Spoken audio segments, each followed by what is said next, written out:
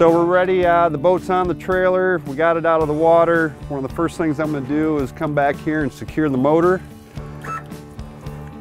Once again, this particular motor has this clip right now. It won't grab because I'm not up high enough, so I got to just bump it up a little bit, put it into position, then lower the motor down. And so now the motor's secure. I'm going to grab the straps. We'll strap down the back using these lifting eyes and finding a good spot on your trailer. And then we'll also strap the front. These are great straps. You can find them at any hardware, but they're just a basic ratchet strap. Very easy to work with.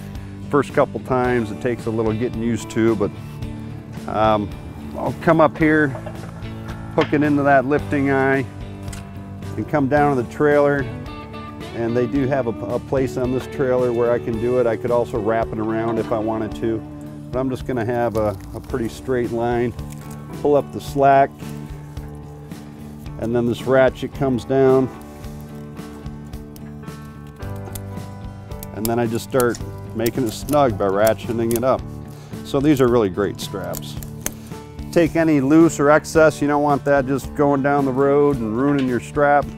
So I typically just wrap it around the trailer a couple times, take up that loose slack, tie it off, and that way it won't be blowing around as you're going down the road or the highway.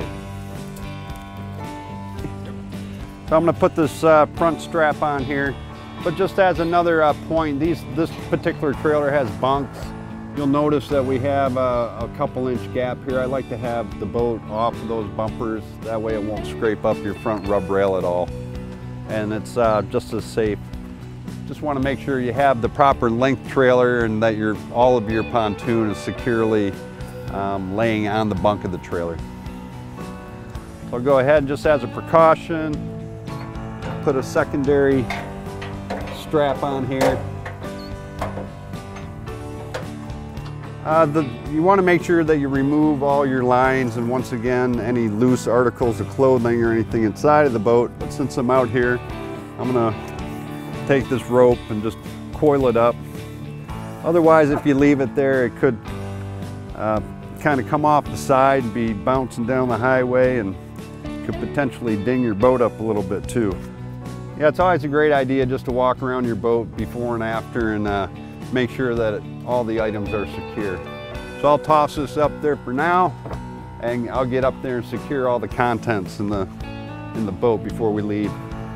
So those were just some basic boating tips in terms of trailering and launching your boat, put your boat back on the trailer, how to use some of the controls. But there's nothing better to learn how to use your boat than actually getting out and using your boat. So practice makes perfect. Take it slow. If you need more information, we do have more information available on our website at www.avalonpontoons.com. So there's information there, and then there's a plethora of information on the internet as well. And then just talk to other fellow boaters, and you learn a lot just by doing it. So enjoy it, but be safe out there.